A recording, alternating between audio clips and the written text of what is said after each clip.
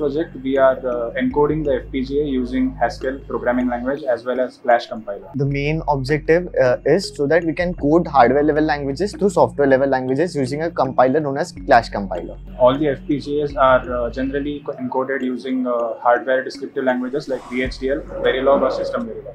There are many flaws in using this approach.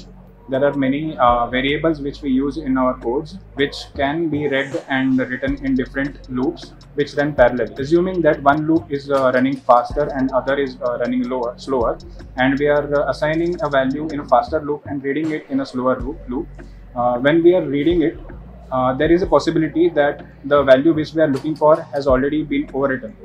So these flaws are mitigated by using this approach, which is a functional approach.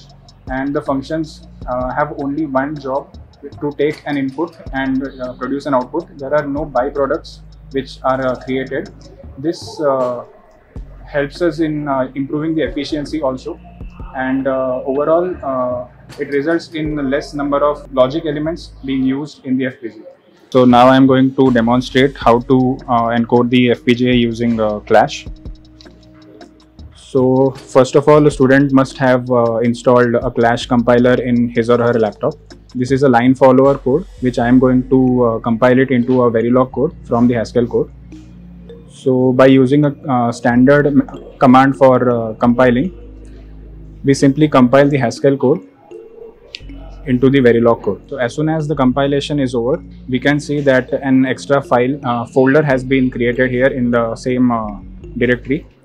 We enter it. There is a top entity here. There are various project files which are created. For example, the Verilog file, we have the QSys file, we have the SDC file, which is the design constraint file. We also have a CPP file here.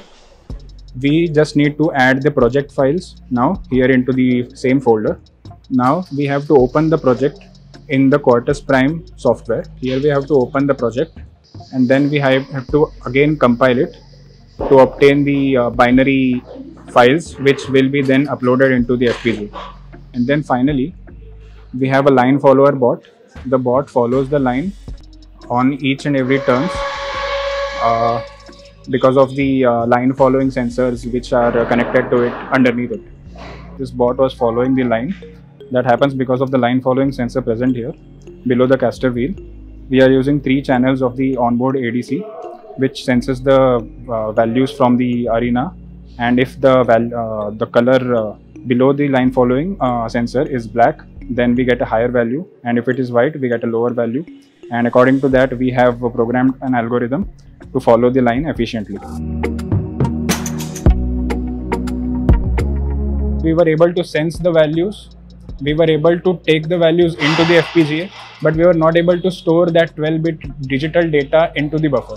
To store the values into a register, which we were not before, and we were using a multiplexer to assign the entire value to a variable, function actually. So that was the problem, and we had to use a register which changes its value or updates itself at a specific time depending upon the clock which we are giving as an input.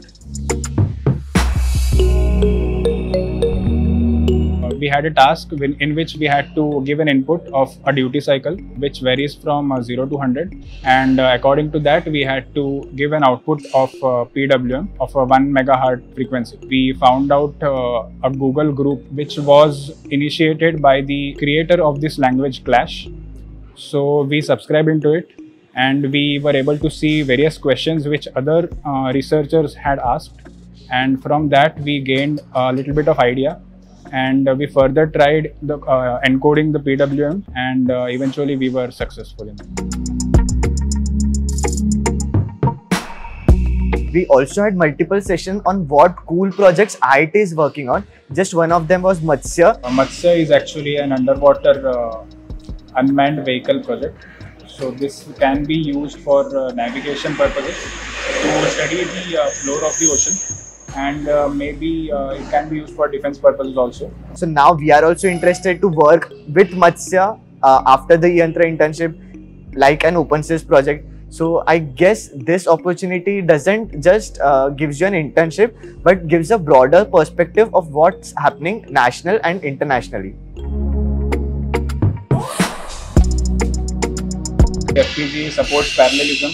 It also has high frequencies and completely programmable device. So any kind of PCB or any kind of device can be replicated on an FPGA for testing purposes. The work environment here is such that it motivates you to keep on working. After these 7 weeks, when I go back to my college, it won't leave me. Like the motivation to work, the motivation to research on new projects, motivation to learn new things. So this work environment here is also teaches you a lot.